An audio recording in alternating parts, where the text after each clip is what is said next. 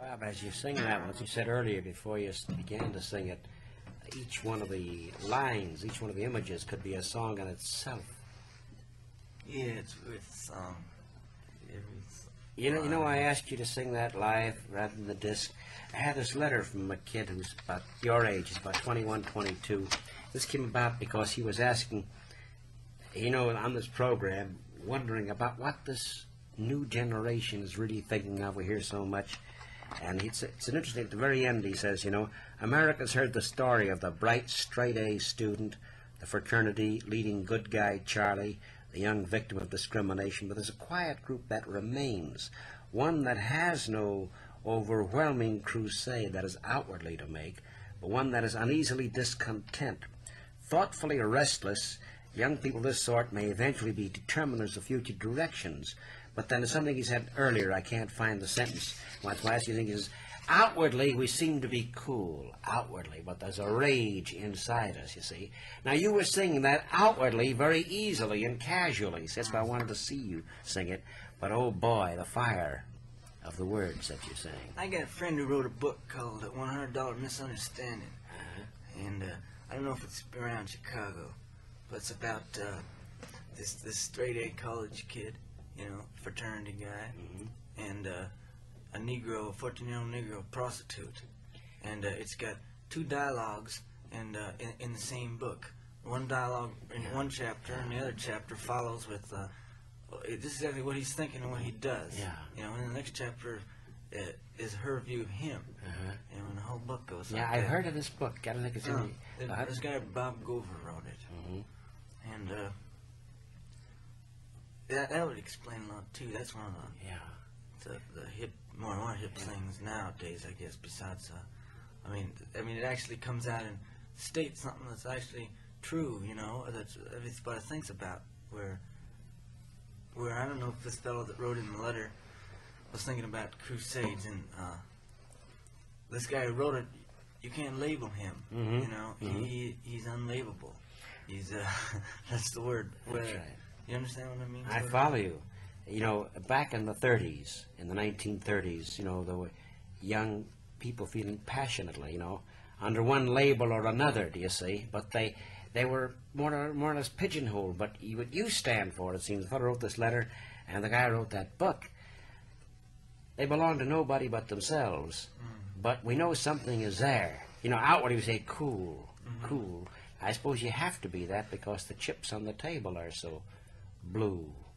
Well, maybe it's just the time. Yeah. Now's the time. Maybe you have to belong to yourself, you know. And I think maybe in 1930, from talking with Woody and Pete and some other people I know there, seems like everything then was the good and bad and black and white and easy to see. And wherever you only had one or two, and you stand on one side, you know people are either for you or against you, with you or behind you or whatever you have. You know. Nowadays, it's just, I don't know how it got that way, but it doesn't seem so simple, or more than two sides, you know, it's not black and white anymore. Something you said earlier, something you wrote, you belong to yourself, that's true. At the same time, you can't help but be connected with everybody else, which I suppose is why you write these songs. But take this one you sang, this one that I think will be a classic, This Hard Rain's Gonna Fall. Even though it may have come out of your feelings about atomic rain, at the same time... No, it wasn't atomic rain, no. Well, go ahead. Somebody else thought that, too. Well, go ahead. Yeah, it's not atomic rain. Go ahead. It's just a hard rain. It's hard not atomic rain, no. It's not the fallout rain. No. It isn't that at all. Well, somebody else, I think, said that someplace. Well, go ahead. When you say a hard rain, what do you mean?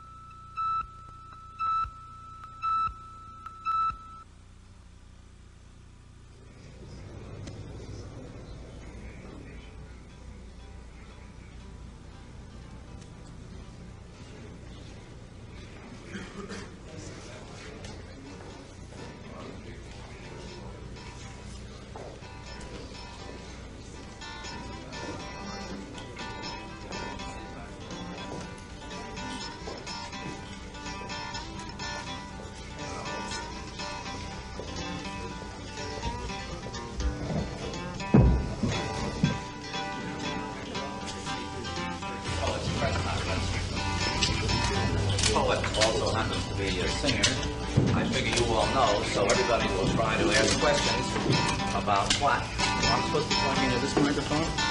Welcome to the first KQED Poets Conference, press conference. Mr. Dillon is a poet who will answer questions about everything from atomic science to riddles and rhymes. So people would actually come to the house? And do what? Want to discuss things with me, politics and philosophy and organic farming and things, you know. What did you know about organic farming? Nothing. Not a thing. They've started calling you an anarchist.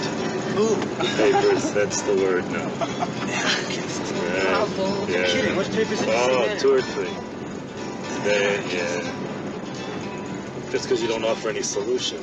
You're kidding. Good. Come through good times and bad times, you know? So I'm not fooled by it, good times, bad times. Right now, yeah, you're making a movie, going, you know, we've been playing some big tours, but I've seen the bottom too, you know? So, you know, if you can work, you know, that's all you can ask. In this day and age, you know, you can't take that for granted. Just to work is to be able to work is what a person should strive after, you know.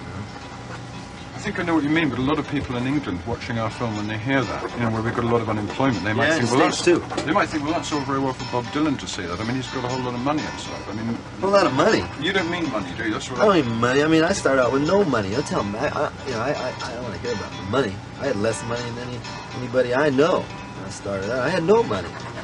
I mean, if you're talking about, you know, paper money, and money in the bank, or value, wealth, what you know, possessions and all that stuff. I had nothing. Do you agree that you should be the leader of singers with a message? No, I don't know what that is. Are you going to see the concert tonight? Are you going to hear it? Okay, you hear it and see it, and it's going to happen fast, and you're not going to get it all, and you might even hear the wrong words, you know. And then afterwards, see, I won't be able to talk to you afterwards. I got nothing to say about these things I write. I mean, I just write them. I'm not going to say anything about them. I don't write them for any reason. There's no great message. I mean, if you know you want to tell other people that, go ahead and tell them. But I'm not going to have to answer to it. I think the availability of guns is a big problem today. I don't think there's enough guns. Who's first? Come on. I'd like to know about the cover of your forthcoming album. The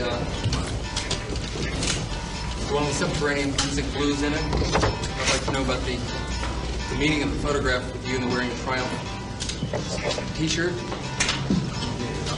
What would you want to know about it? Well, I'd like to know that that's an equivalent photograph. It means something. It's got a philosophy in it. And I'd like to know visually what it represents to you, because you're a part of that.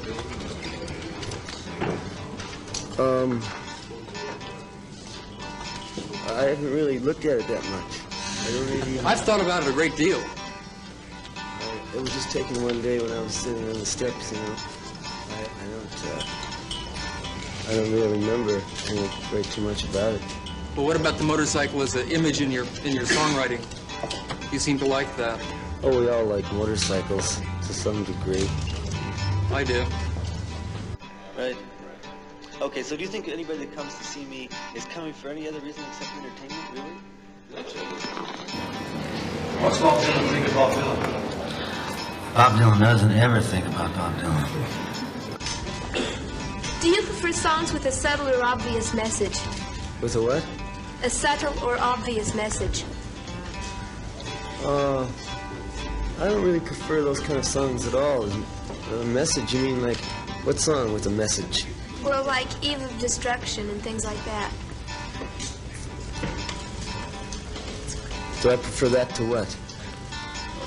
I don't know, but your songs are supposed to have a subtle message. Subtle message? Well, they're supposed to. Where'd you hear that? In a movie magazine.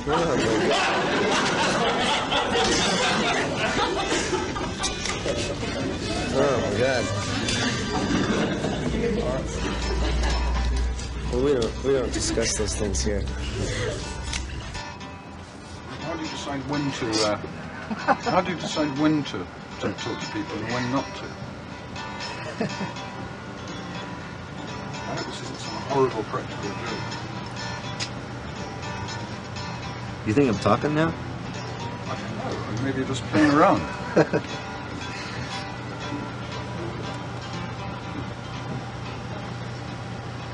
Why is it so amusing? I'm surprised you haven't really asked these questions in some other, you know, like a Roger Daltrey's thing, or Peter Townsend. Well, of course I would. Or Paul McCartney. If I'd been commissioned to make a film, would that involve them? I suppose I would be. I would be asking. You would have to, wouldn't you? Oh, yeah.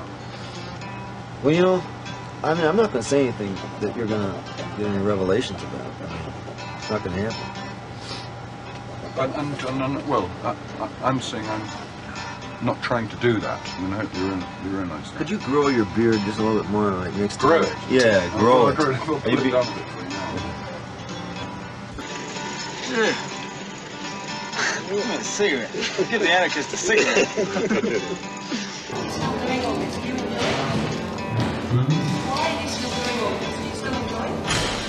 Well, this is about all I can do. That's all I've ever done. I don't really remember doing anything else. Why? Why do you sing? Why? Just because I feel like singing. What do you think of people that analyze your songs? Do they usually end up with the same meaning that you wrote? Or? I welcome them with open arms.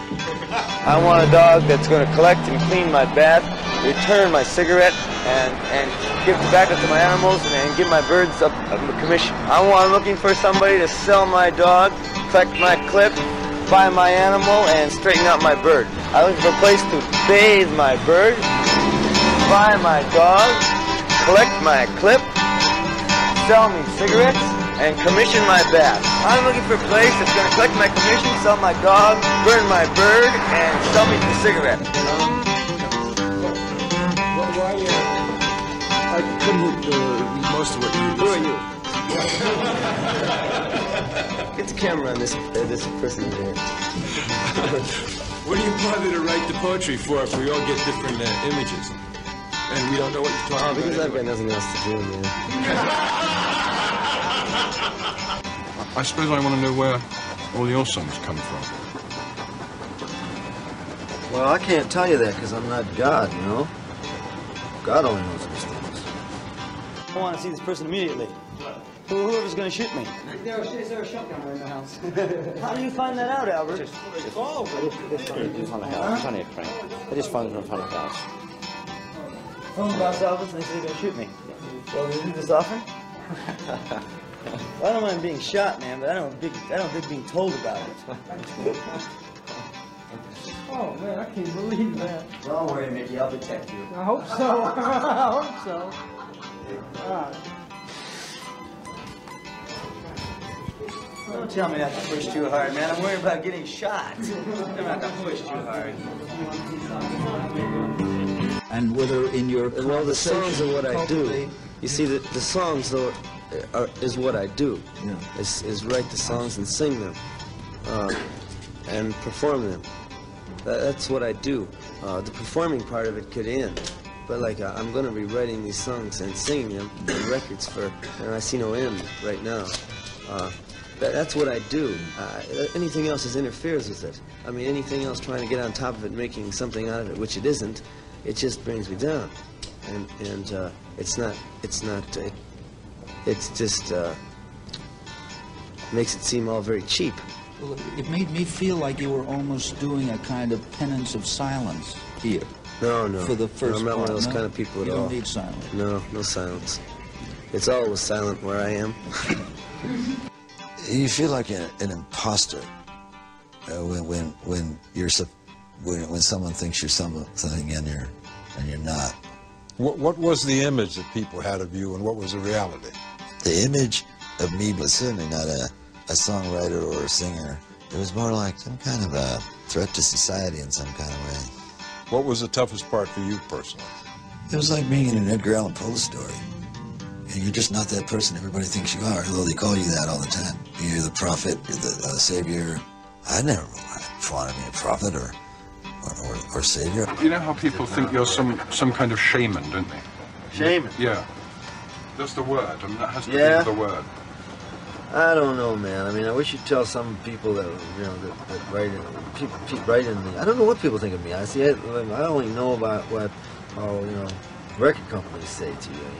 Around that time, he asked me if I wanted to go with him he had a date in Chicago. Did I want to come along? What struck me was that he was at one, or he became identical with his breath. And Dylan had become a column of air, so to speak, at certain moments, where his total physical and mental focus was this single breath coming out of his body. He had found a way in public to be almost like a shaman, with all of his intelligence and consciousness focused on his breath. Well, I can't tell you that because I'm not God, you know? God only knows those things. Some people think you are, don't they? Well, they said that about Eric Clapton too, didn't they?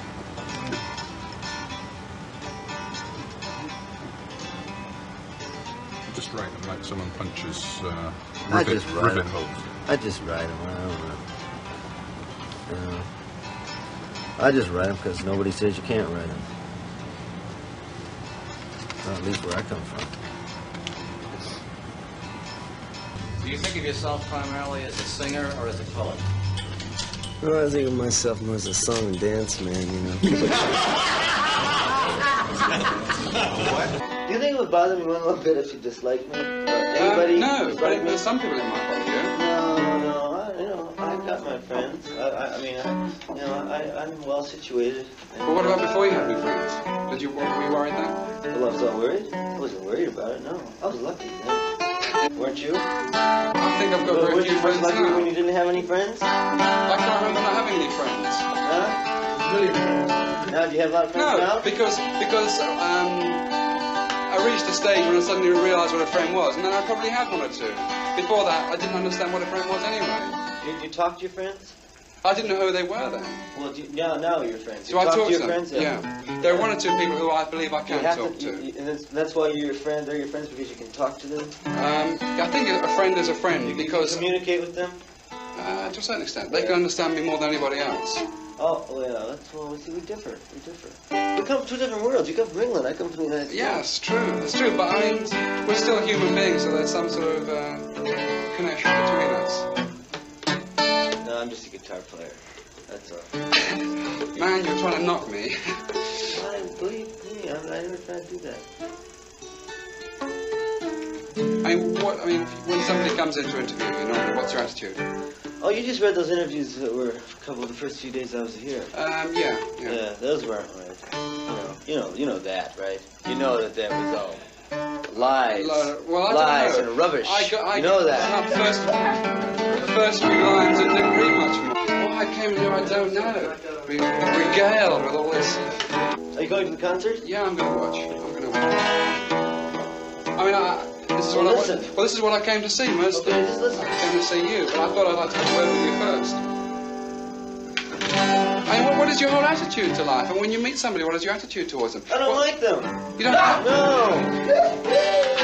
I mean, if I come in here, what's your attitude towards me? No, I haven't got an attitude towards you at all.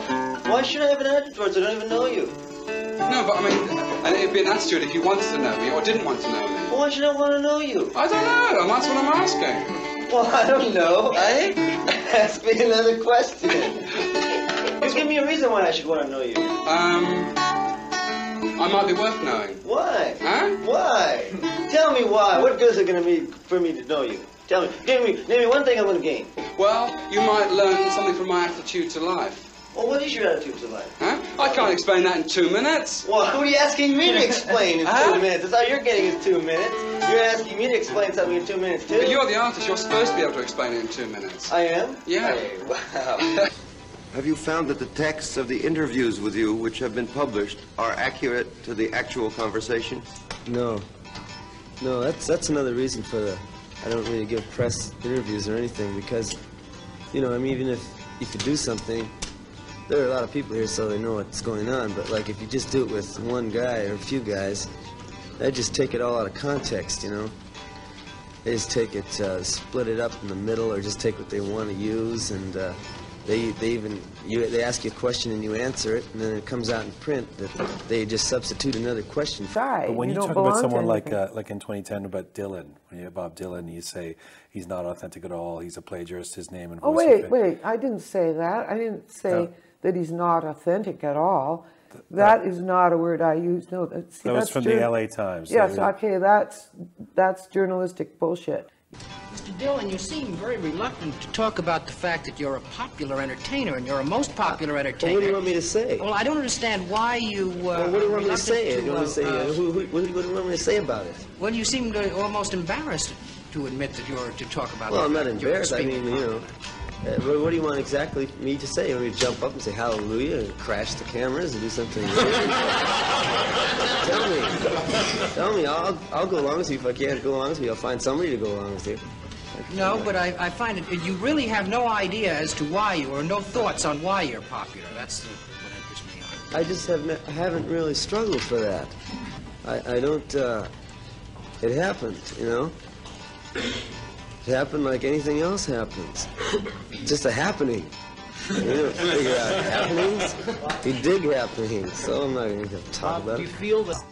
I know that, and I accept, you don't see yourself as the voice of that generation. But some of your songs did stop people cold.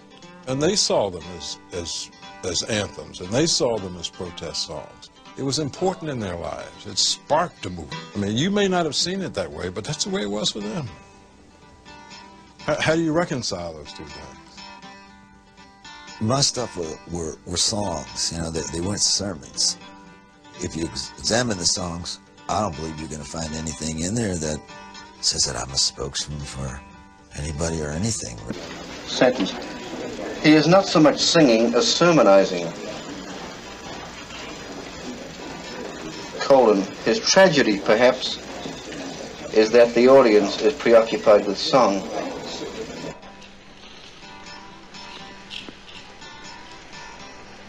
Do you care about what you're saying?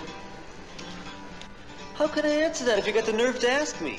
Well, then you go, how can I mean, you got a lot of nerve asking me a question like that. Do you ask the Beatles that? Man, I can't make it tonight. I don't know how to cover up for it. It's something I never figured out. There's nothing I can do about it. I just shouldn't be singing. I think I'm gonna get me a new Bob Dylan next week. Get me a new Bob Dylan and use him. Here's the new Bob Dylan. See how long he lasts. They must not have heard the songs. It's ironic, you know, that the way that people viewed you was just the polar opposite of the way you viewed yourself. Isn't that something?